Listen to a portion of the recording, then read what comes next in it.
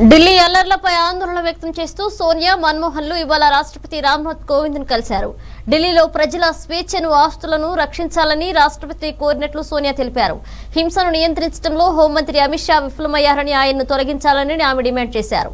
ఢిల్లీలో గత 4 రోజుల్లో చోటు చేసుకున్న పరిణామాలను రాష్ట్రపతికి వివరించామని మాజీ ప్రధాని మన్మోహన్ సింగ్ తెలిపారు. అల్లర్లలో 34 మంది మరణించారని, ఇది దేశానికి అవమానకరమైన సంఘటన అన్నారు. కేంద్ర ప్రభుత్వం సంపూర్ణంగా విఫలమైందన్నారు.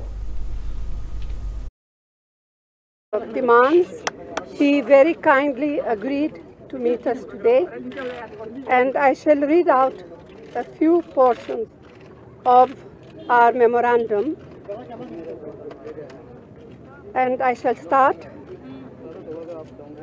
You must undoubtedly be aware of the unprecedented violence, arson, looting, stone pelting, and brutal murders taking place in the national capital over the last 4 days.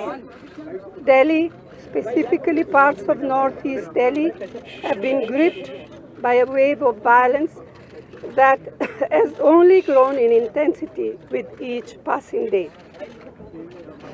Instead of taking active steps to remedy or diffuse the situation, the central government has also, the newly elected Delhi government, have remained mute spectators as completely mindless rage, designed violence, and organized looting of property has continued unabated.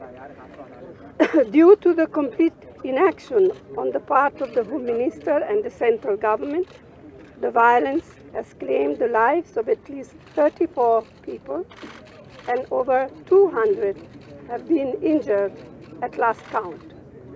Several crores worth of properties and business have fallen prey to unchecked arson and looting. Ji, you are given the highest possible responsibility under the Constitution of India to act as the conscious keeper of this government and to remind it of its constitutional duty and the pillars of Raj Dharma.